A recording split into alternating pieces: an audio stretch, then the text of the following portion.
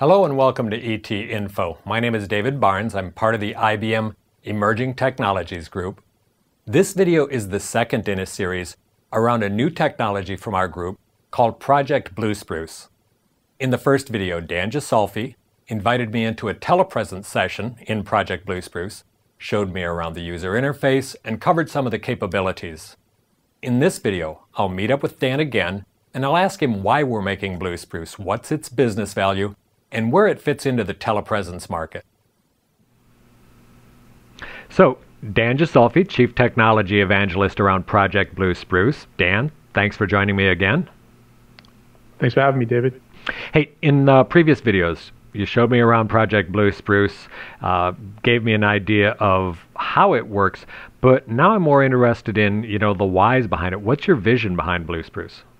Okay, David. Well, if you can do me a favor and click on the minimized PDF file I have in our huddle here, we'll use the huddle manager to go through some slides. Okay, I launched it and you can drive it, right? We're cooperative here. I like cooperating with you. So back to your question, what's the vision behind Project Blue Spruce, and for that matter, our notion around cooperative web? I like to step back and think about the promise of telepresence in the industry today. As you've probably experienced, a lot of telepresence solutions are very high-end.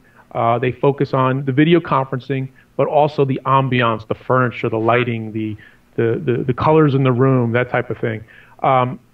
We want to go beyond that. We want to make sure that we could broaden the reach of telepresence solutions to anybody, anywhere. And to do that, we want to leverage commodity hardware and commodity software like the browser to establish the just like being there meetings.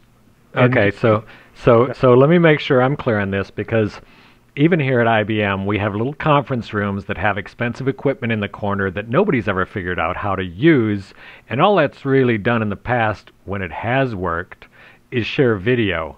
Here, I got a webcam I picked up at Fry's, you got a webcam, we're in a browser, and we can work cooperatively, and this is compared to that expensive shrine I've heard you call before, right? Yeah, exactly. So we're basically extending that browser framework with the video and audio and complementing it also with the palette of data on the web and making it interactive, all in one solution with broader reach for anybody, anywhere. Okay, so here's the next question. Why? I mean, why do this? What's this? Lots of motivators.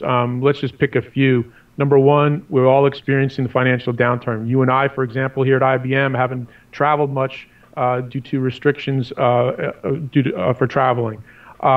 There's the green economy. We all want to do the right thing for the environment. So less travel and is also good, but at the same time, we don't want to lose the relationships with our customers. We want to be as productive as possible with our customers, and so we need to leverage technology to enhance that productivity while being cognizant of the economical downturns. Also, you and I are telecommuters. We both work from home the majority of the time. This is a very large market out there. It's growing at around 30% annually. We want to make sure that technologies like Project Blue Spruce and the browser framework itself can be used as a tool, a very productive tool for folks like you and I.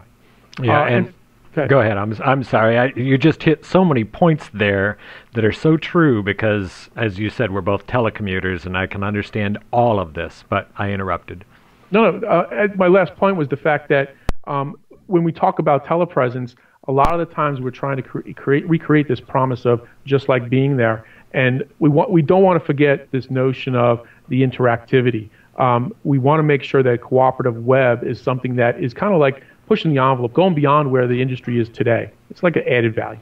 Yeah, and when you talk about interactive, I'll share with the audience, when we did this earlier and we thought there was a bug, and it wasn't, it was a network problem, but you just pinged one of the developers that you're working with. He joined us in this session, saw what we were doing, and you're up in New York, and I'm here in Austin. I was at home, and I don't even know where he was. But he was up in Cambridge.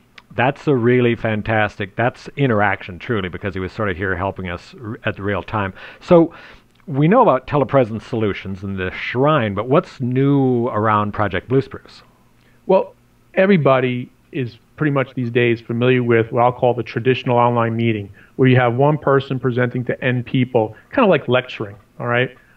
That's fine, and then if you want to hand off control to somebody else, there's many different solutions out there that allow you to do that. What we're trying to do with Cooperative Web is kind of change the model. We want to leverage the browser to have this more flexible ad hoc canvas that allows end-to-end, N participants interacting with N people, all simultaneously. That's a major change, a shift. In addition, as you mentioned earlier, David, you and I are both using commodity hardware here that, by the way, is semi-high def or high def if you wish, all within the browser. Think about that. The maturity of the technology today and the low cost allows us to have a very broad solution here for many people. And then finally, when you introduce new technology, you want to make sure the on-ramp is extremely easy to approach. And we are just extending the browser. Everybody's used to the browser. The experience there is very familiar. So we're just taking that as a base framework and extending it to offer a new solution. Cool. So we can have a lot of people in here interactively. We can handle high-def video if we wanted to. And we're running in a simple browser, which means inexpensive because I know my webcam was less than like $80. Yep.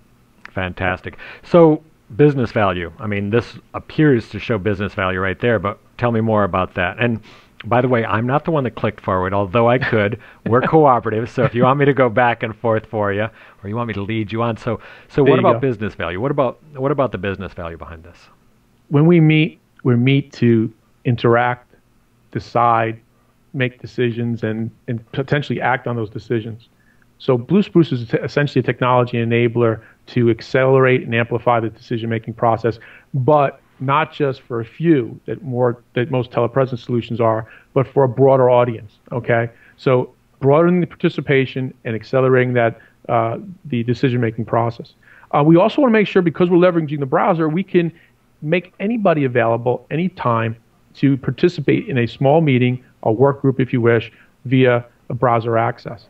So I want to also point out that when we meet like you and I are meeting today, it's not just about the voice and the data. What IBM is introducing here is also not just the voice and the audio, it's also the data. And that interactivity around the data is a new value add. Okay, and I'll stop you there and say what you meant is video, audio, but also the data. So hey, we got about a minute or so I can fit this into the YouTube time frame. You've got some industry examples. Yes, specifically, we're seeing a lot of interest right now in distance learning and healthcare. But I want to point out to the audience that Project Blue Spruce is a solution that can be used in any industry. And what we've done is we've actually focused on a spectrum of meeting types, from just in time, just good enough, and then purpose built. And we'll show you demonstrations of that as we move forward with these videos. Cool. Let's bring this one to a close. We'll come back. You can give me some examples. Sounds great, David. Great. Thanks, Dan.